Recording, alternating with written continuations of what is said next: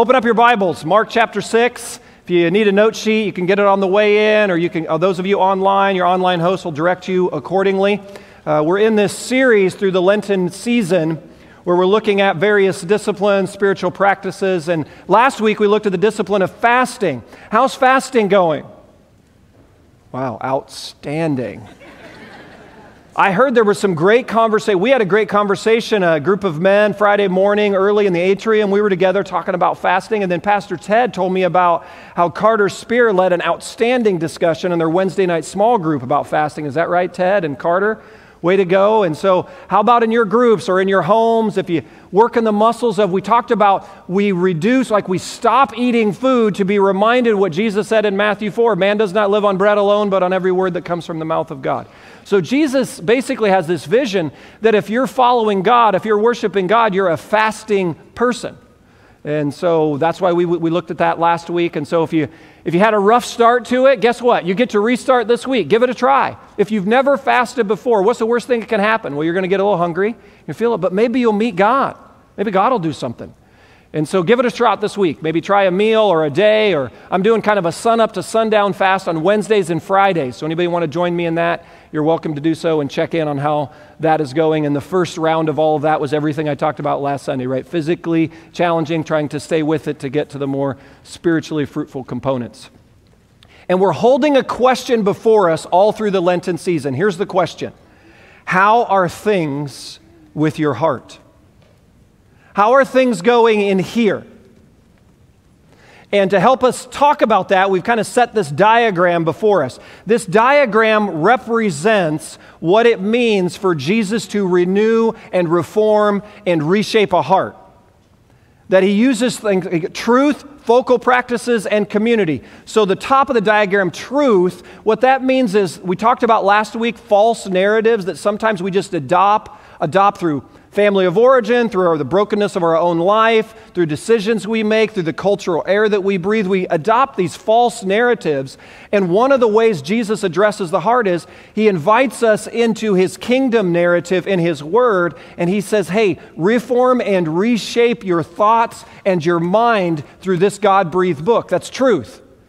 And then you dovetail that with community and you ask the question like, who are you surrounding yourself with? Are the people you're surrounding yourself with representing a life that's living, flourishing in Christ? Is that happening? If that's the case, those are the people you want to surround yourself. Like the baptism, isn't it a beautiful picture of those in the water and then those around the tank? The tank represents that community dynamic, spiritual family. People are saying yes and amen to Jesus and that we do this together. And then the third element of the triangle is focal practices. These are what some traditions call spiritual disciplines, sacred rhythms. I want you to think of them as habits that Jesus taught and modeled. If we want the life of Jesus, we got to adopt the lifestyle of Jesus. That's what focal practices are. And so Jesus was a man who fasted. He fasted 40 days after his baptism. Good thing we didn't commission this group, right? Right after Jesus' baptism, 40 days in the wilderness for fasting.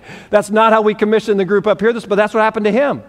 And some amazing things occurred. And so he has this vision that if you're going to be a person whose heart is being formed and shaped in the way of Jesus, fasting's going to be a rhythm that you're going to practice. And then today we're looking at another rhythm we're looking at called solitude. And at the center of the diagram is Holy Spirit, because here's what we want to say about renovation of the heart. We've got no shot to change the heart without God's power and presence. All things new. By the power of the Holy Spirit, Christ in us is how all things become new. We've got to be clear about that. This isn't like a self-help program with some nice music and a book study. That's not what the Church of Jesus is. This is about us centering ourselves and opening our hearts to the power and presence of God through the Holy Spirit to come and transform and renovate a heart. Do you believe that's possible for you? Whatever you walked in here with, whatever you're carrying, do you believe Jesus can touch you right where you're at and make it new? One of the conversations I was having at the tank with the folks in the waters, they said, when you go under the waters, one word, release. Let it go. It dies here, under the water. 1.0 life. Old ways, old self, old stuff. Right there. It stays right there under those waters. It's united with Christ in his death. Christ paid for it. It's washed. It stays here. And then when you come up out of the waters, one word, embrace. You just keep saying a wholehearted yes to Jesus. Baptism is one yes, and you just keep saying yes. Embrace what he has for you. Release and embrace. Do you know that kind of a heart is only possible through the power and presence of the Holy Spirit? And so what you witnessed today, a bunch of folks who had an encounter with the living God. And that's available to anyone. And maybe for you today. Maybe that's why God brought you. It's for you to have a personal encounter to make something new in here. And one of the ways God does that is he invites us into a practice called solitude. Here's 3 favorite resources I have on solitude. Here's a picture of the book. So 3 of my favorites. Quite a bit of the content from this morning comes from these 3 resources. Way of the Heart by Henry Nouwen. Outstanding read, not a long one. Something you could do fairly easily. And then Invitation to Silence and Solitude by Ruth Haley Barton. Another outstanding read. Again, not super thick. And then the last one, Souvenirs of Solitude by Brennan Manning. Very candid, very transparent. I appreciate how Brennan Manning writes with a level of transparency and authenticity. And so those are 3. If you're looking to take some deeper dives in that, I commend those resources for you, and I put the titles there on your note sheet for you. Blaise Pascal, a famous French philosopher, Catholic writer, and physicist in the 1600s. Here's what he said, quote, "All of humanity's problems stem from man's inability to sit quietly in a room alone." Think about that. I can just testify that 30 years of pastoral ministry, a good chunk of the work that I'm involved in has to do with people's inabilities to sit quietly in a room alone. This past week's Thursday edition of the USA Today, here's the headline. Mental health crisis fuels the post-pandemic rise in medication use. It intrigued me enough to open the article, and it began to describe basically the prescription rate for mental health drugs is outpacing all other prescriptions by several X. And then one of the physicians and psychiatrists they interviewed said this quote, "We're coming to the point for many where life has become unmanageable." Where life has become unmanageable. As you've heard me say many times from this stage, God's address is found at the end of your rope. If you've come to the point where you feel like the way you're running your life is unmanageable and unsustainable, I want to tell you right now, you are right where God wants you to be to experience a new beginning. Because Jesus meets us right there in the place of the unmanageable. And he does it in what Henry Nouwen calls solitude as the furnace of transformation. He invites us, as Xavier read the teaching text, to the desolate place, to the solitary place, to the wilderness, to in Greek it's called the eremos. He invites us to the solitary place and he says, "I will meet you there." Anne Morrow Lindbergh. This is, Charles Lindbergh's wife. Here's what she said about solitude.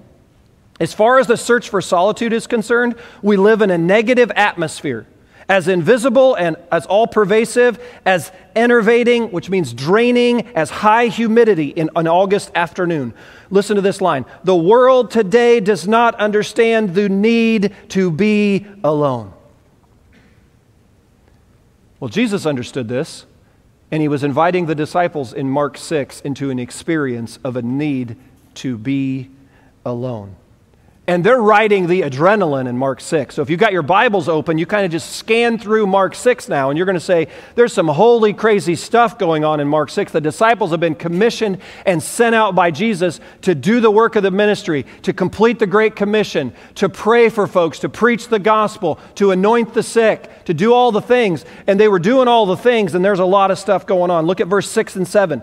Jesus went around teaching from village to village, calling the 12 to him. He sent them out 2 by 2 and gave them authority over evil spirits. Verse 12 and 13, they went out, preached that people should repent. They drove out many demons and anointed many sick with oil and healed them. And then right in the midst of all that crazy ministry going on, sick people being healed, evil spirits being driven away, gospel being preached, right in the middle of all of that, King Herod orders John the Baptist to be beheaded. And so one of the early martyrs in the church, he's executed.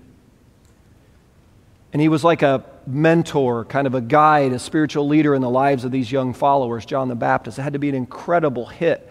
Talk about grief and loss. And so verse 30, look at Mark 6, verse 30. The apostles gathered around Jesus and reported to him all that they had done and taught. So they come to Jesus with this ministry report. And they're like, hey, Jesus, like we preached the gospel to this crowd of people and we invited people to come and repent of their sin. Like, Jesus, do you know what happened? Jesus is probably thinking, yeah, I kind of do, know what happened. But go ahead. It says people like came forward and confessed their sin and gave their lives to Christ. Like, it was crazy. And then Jesus, like, we met a person who was like just completely overtaken with like a demonic spirit, like an evil spirit, just tormenting their life. And then like Jesus, we gathered around him and we prayed like you taught us to pray in the authority of your name to drive out the evil spirit. That Jesus, do you know what happened? The evil spirit left and the man was restored to his right mind. And then Jesus, we like went to another village and we saw this young girl and she was like paralyzed. And so we remembered what you said about like anointing the sick with oil and praying in your name. And do you know what happened? We prayed for this young girl. We anointed her with oil. We asked you to heal her. You know what happened? She got up. She walked. She began to celebrate and praise God.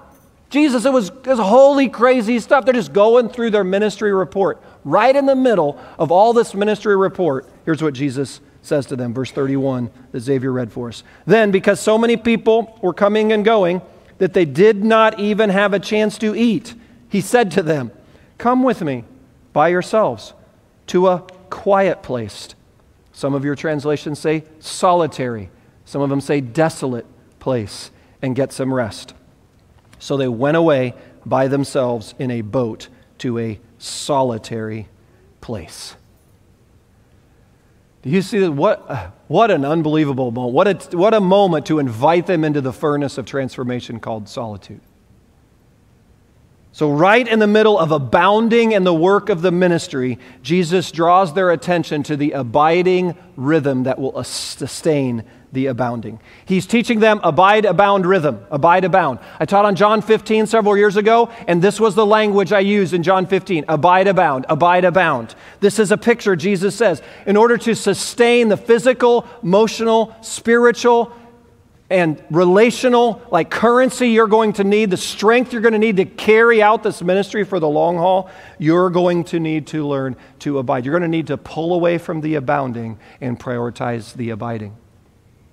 It reminded me of when I was probably, 26 or 7 years old. I'd been in the ministry a couple years, and Pastor Carey took us away to a conference, and this pastor, who many respected so greatly in the country, stood up in front of, 5,000 to 6,000 of us in the room.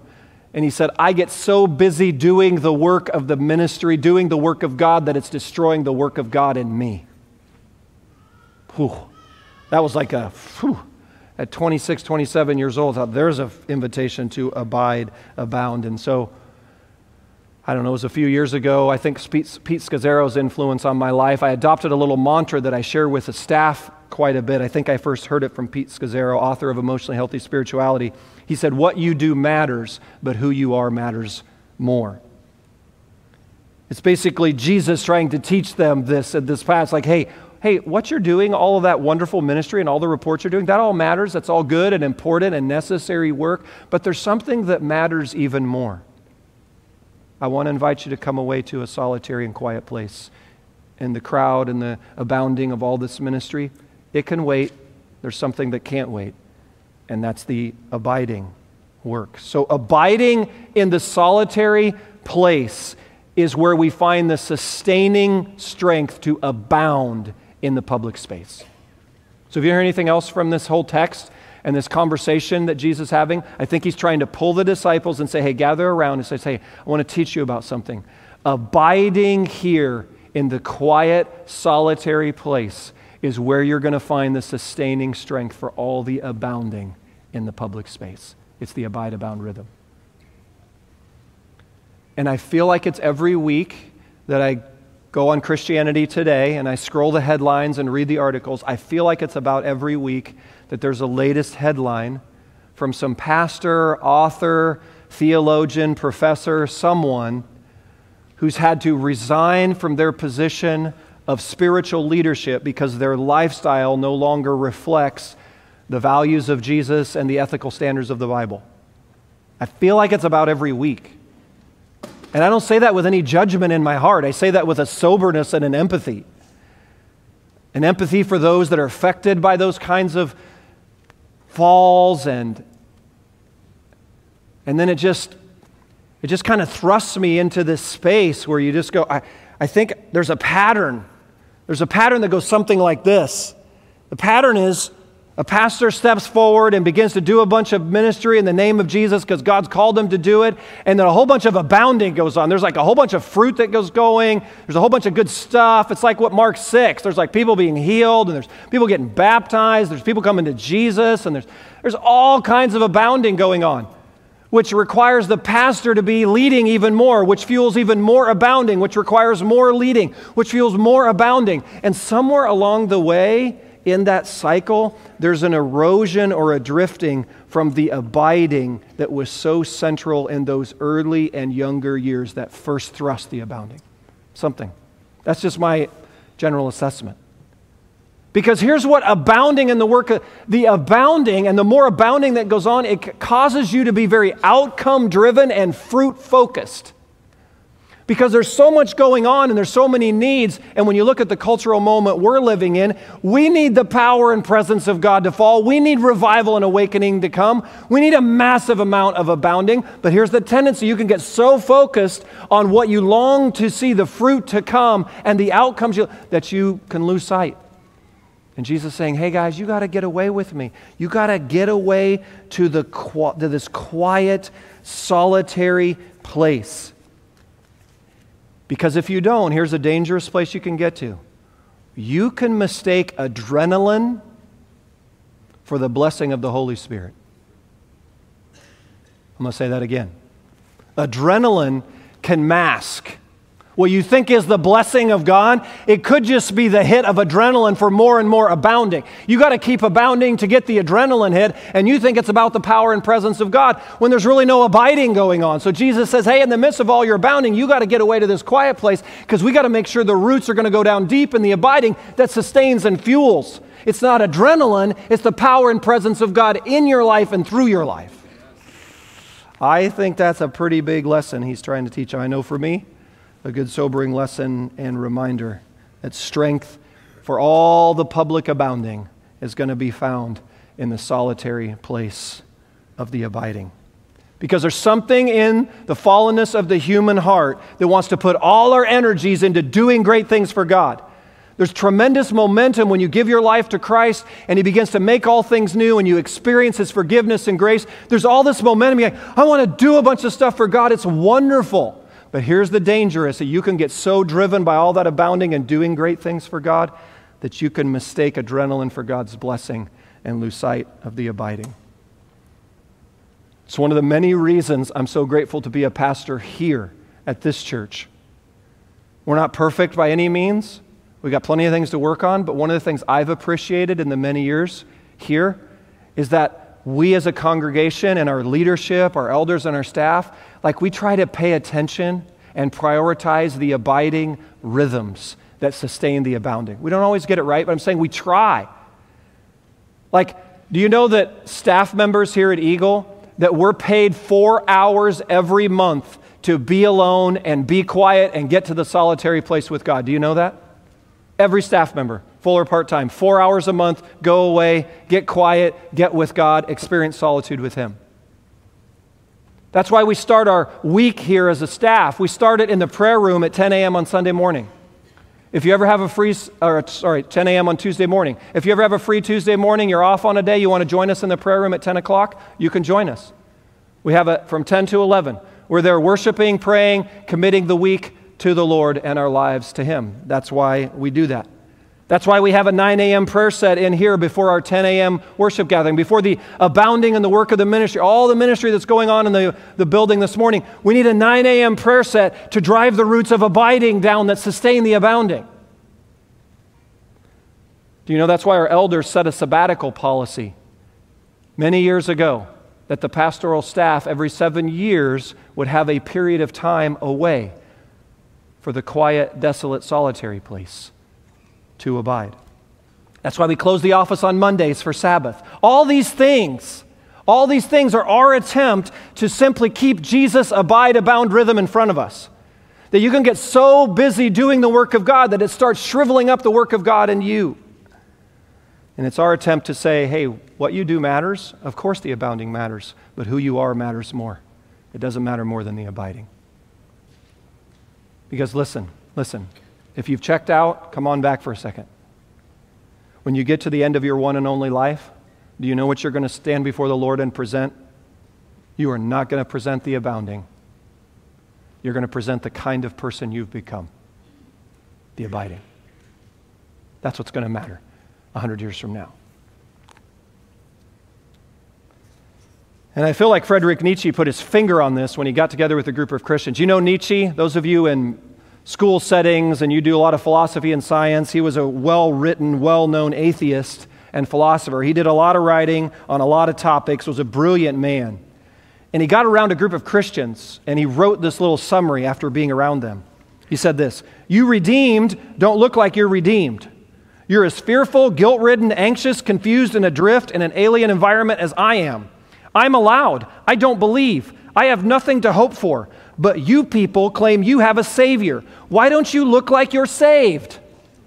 Oh. I think one of the answers might be we've got so caught up in the abounding that we've lost sight of the invitation to the solitary place of the abiding. I think that's one of the answers. Certainly not the only answer, but one of them. So Jesus says to them, hey guys, time out on the ministry reports. They got their own little congregational meeting going on. He calls a time out in the congregational meeting, says, hey, we rejoice in all that's happened. Let's get off to a solitary place. Look what happens now, verse 33. But many who saw them trying to get to the solitary place, they recognized them and ran on foot from all the towns and got there ahead of them. So what they thought was going to be a desolate, quiet place was a crowded and noisy space. Some of you are like, that's my life. When Jesus landed and saw a large crowd, he had compassion on them because they were like sheep without a shepherd. So he began teaching them many things. So he's trying to lead them to a solitary place. He gets there, it's not so solitary anymore. And I feel like, isn't that real life? Those of you parenting younger children, like the preschool parenting years, like the concept of solitude and solitary life is like flaming snowflake. And others of you, you're just going through some really challenging circumstances at home, on the marriage and family front, on the career front, maybe with your physical body. You've got a lot, like real life comes, have you noticed, it can get relentless. Like just as you try to like pull away and to take some deeper roots, try some fasting, begin to step into solitude, come to a prayer set, begin to seek God. Have you noticed like life doesn't just quiet down and carve out this wonderful space for you? Life meets you there, and Jesus, I think, models this. And right in the middle of it, he doesn't turn a blind eye to them. He has compassion on them. He serves their needs. Remember, it's been a full day already, and this is the setting. In your Bibles, do you notice the heading? If you have an NIV, it says the feeding of the 5,000. So Jesus sees the day is getting late, the people are getting hungry, and he turns to the disciples and is like, hey, we've got a big crowd to feed. 5,000 men, which means probably 15 to 20,000 in the gathering. So you go, there's a lot of people here to feed. What do you got? I've got 5 loaves of bread and 2 fish. And Jesus says, bring it here. And then he multiplies and he feeds the 5,000. And they're feasting. The miracle of the feeding. Right here in the midst of that. The feeding of the 5,000 comes on the backside of trying to lead his disciples to a solitary place for abiding and thrusts him into more abounding. That's life right there. And then look, lest Jesus is deterred from all this, verse 45. Immediately, notice immediately, Jesus made his disciples, notice made. Let me pause there for a minute. Do you know, Jesus certainly respects our free will. He's a gentleman. But do you know there are times in which, out of his great love for us, he presses us to do something, like he makes them. That's not called controlling. That's called being a loving Savior and leader in our life. Like there are times I just need Jesus to make me. Like, Simpson, you just, boom, you need to. He makes them. He's like, hey, they're probably all well. They've added another chapter to their ministry report. They're like, hey, we went from healing people and seeing demons cast out and salvations. Now we've got feeding of the 5,000. Like, this is a holy, crazy ministry. We just add another chapter. And Jesus is like, hey, guys, I'm going to make you right now. You're pulling away. Made his disciples get into the boat and go on ahead of him to Bethsaida. Bethsaida's on the north side of the Sea of Galilee, while he dismissed the crowd. So Jesus says, I'll handle all the stuff going on here with all this abounding stuff. I'll handle it. You go off and get to the quiet, solitary place. So even though the circumstances were challenging, even though they kept throwing curveballs at him, it did not deter Jesus from getting the guys where they needed to get to the eremos, to the desolate and quiet place. And so I'll draw this together this morning. I wrote 3 sentences at the end of this section that just were for me, from my personal experience in solitude over the years, 3 things that I've seen are harvested out in my own life and journey, and then trying to help you through the years that I've seen God do in the solitary place. 3 things, and we'll draw it together with this. Solitude helps me be present to what's real in my life. Like Ann Lindbergh said, that I don't realize how much I need it until I get there. And what I need to be is present. Listen how Ruth Haley Barton put it. I put this quote in your notes. To celebrate the joys, grieve the losses, shed my tears, sit with the questions, feel my anger, attend to my loneliness. This, notice, being with what is not the same thing as problem solving or fixing. Hear that. It's not that. It's being with what is, because not everything can be fixed or solved. Rather, it means allowing God to be with me in that place of waiting for him to do what is needed. Church, can you think about the emotions these young disciples had to feel at the end of that day? Can you feel it? The joys of what they got to witness, and then the incredible grief and sorrow of John the Baptist's beheading and the loss and the sequence of days surrounding that. The volume of emotions that were racing through the interior world of those disciples. Jesus says, guys, you cannot process that in the busyness of your everydayness. You've got to get to the quiet and solitary place. And for some of you, that's where this morning finds some of you. Some of you are personally going through some stuff in your life, and you know it. You have recently said goodbye to someone you love. It might not have been as extreme circumstances as with John the Baptist, and then think about the anger they had to have towards King Herod. They had to work through grief of losing John, and then anger towards Herod, and then rejoicing at all these people who've come to Jesus, and then rejoicing at someone who's walking who didn't used to walk, and then rejoicing of someone set free, and all that stuff. Some of you right now are right there. You're dealing with some things that, simply put, a counselor's office is not going to fully touch. I'm all for counselors and therapists. I've been to a few myself. Necessary and important. But listen, Jesus is modeling and inviting disciples. There's some stuff that needs to be processed in here that isn't going to happen until you get to the solitary place. And you get there, and you quiet your heart, and you get clear on what is real in your life. Real. You get alone and you get quiet and you open up the experiences and you process it in the presence of the Lord. And there's just some places in our heart that can't be healed any other way. And if that's where you're at, I want to invite you. One of the most practical things you can do right now, if you're in a place you're like, I need to get to that. Why don't you prioritize coming at either 9 a.m. on Sunday morning or 7 p.m. on Wednesday night in the Lenten season, and just come. You know what one person said to me at the end of Wednesday night's prayer set? One person said to me, they can't recall how long it's been since they've sat quietly in the presence of the Lord for 1 hour. And the impact that that has. Bring your Kleenex, Bring your journal, bring your Bible, and bring your heart and sit before the Lord.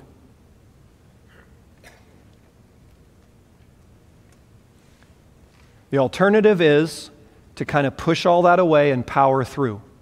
Here's the danger of that.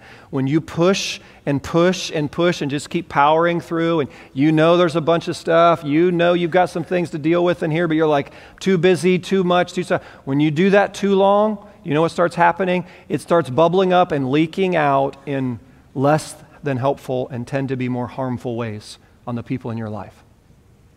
Here's a little dashboard indicator for me that I have. When I have a level 9 reaction to a level 2 situation, I got to get to the solitary place. You tracking with me on that? Like, it's not that it wasn't a situation. It was like a level 2 though, and I went level 9. It's like, what's going on? There's a little dashboard for me, a little light that says, hey, I got to get to that quiet, solitary place, and I got to get real with what is with the Lord. Secondly, solitude reminds me to wait on God and let Him fight the battle. So solitude is the place where I step off the treadmill of producing, accomplishing, creating, defending, analyzing, judging. I confessed last week I'm an Enneagram 1. Enneagram 1s love all of those words. But I got to step off that treadmill. And I'm reminded this: there are some battles that only God can fight. And you know where I learned that? I learned that in the quiet and solitary place.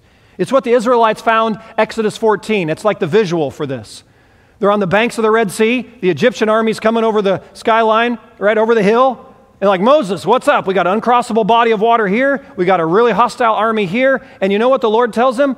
Exodus 14:14. Here it is. The Lord will fight for you. You need only to be still.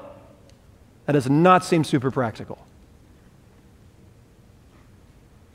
I promise you, nothing about your life and your calendar will ever say it seems really practical to get away to the solitary place. But if you get there, you'll find out that there's some battles you're working through that are the Lord's and the Lord's alone to fight. On a really practical level, I learned that in the solitary place. And then thirdly and finally, solitude removes the scaffolding from my life. When I get to the quiet place, I get with what's real in my life. I learn which battles really are the Lord's to deal with. And then thirdly, there's this scaffolding that kind of gets dismantled in solitude.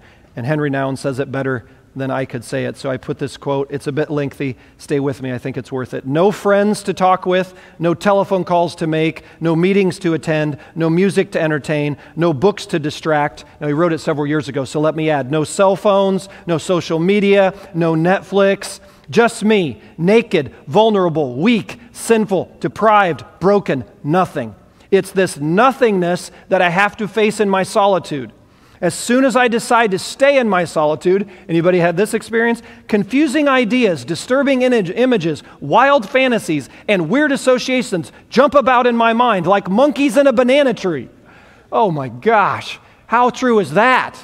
Some of you, that's like your prayer life. You try to pray, it's like monkeys in a banana tree every time you try to go to prayer.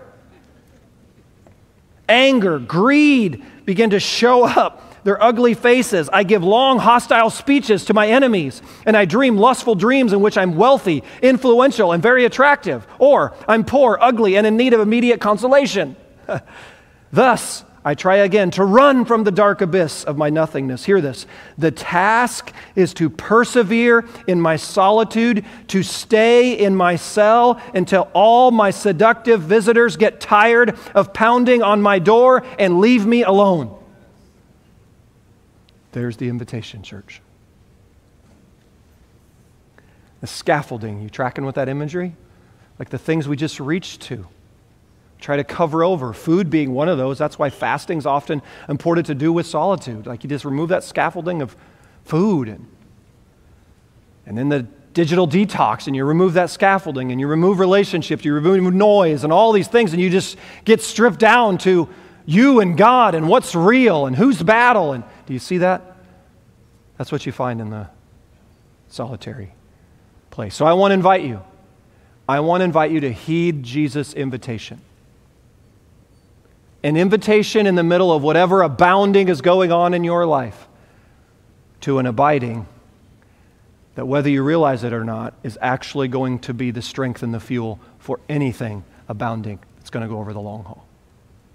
Worship team, why don't you come on back up? I'm going to close with one final poem from Brennan Manning. It was in his book, Souvenirs of Solitude. I put it in your notes because I thought it was something you might want to reflect and meditate on this week.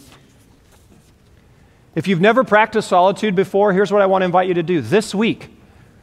Or if you can't do it this week, sometime between now and Easter. Can we make that? Sometime between now and Easter. We've got like 4 weeks of Lent left.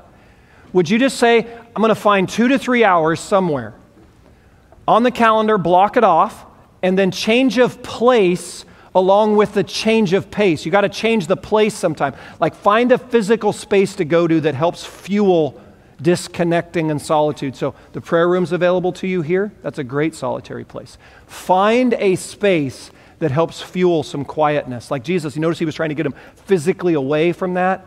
Probably your home, especially those of you with younger children at home, the home's probably not going to be the domain. You have to try to find somewhere else. But pick 2 to 3 hour window somewhere between now and Easter and just get with Jesus in the desolate eremos. Could you do that in the solitary place?